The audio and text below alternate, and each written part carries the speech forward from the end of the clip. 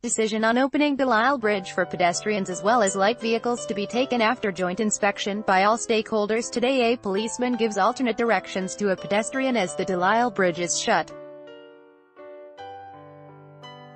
Pick O'Toole Campbell 2 days after shutting the Lower Peril Bridge, the BMC now wants the railways to carry out a detailed inspection again and take a second opinion on whether reconstruction is needed. Municipal Commissioner Ajoy Mehta said it will completely be the railway's call whether or not to accept the second opinion, and the civic body won't interfere.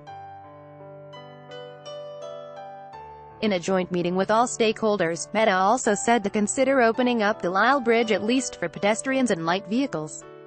A decision will be taken after a joint inspection by all stakeholders today.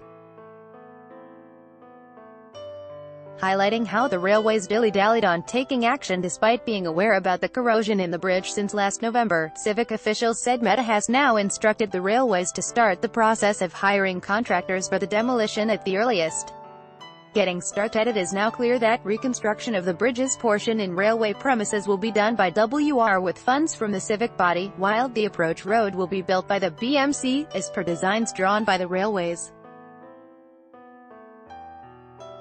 A civic source present in the meeting said, officials of BMC along with the railways, traffic and Mumbai police will conduct a joint inspection and identify the problem points. They will try to open it for pedestrians and light vehicles, for the safety of pedestrians using the road below the bridge. The BMC yesterday demolished dangerous portions of the parapet wall.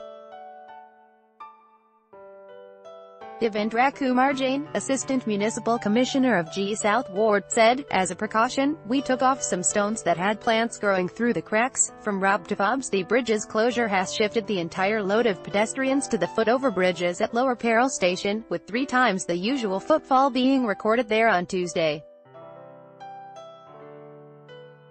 WR's Chief Pro, Ravindra Baker, said, there is continuous coordination between civic officials and us, and work will be done accordingly.